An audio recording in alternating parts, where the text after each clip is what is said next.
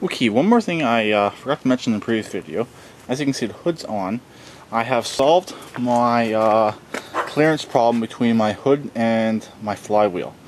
I'm actually going to put a hood scoop on here. I've been looking them up online, and I should be able to get one at a local parts store.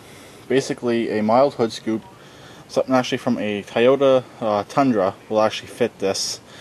Actually should fit this between these two body lines. If it goes over a bit, I don't really care. I'd rather have it go right on those body lines.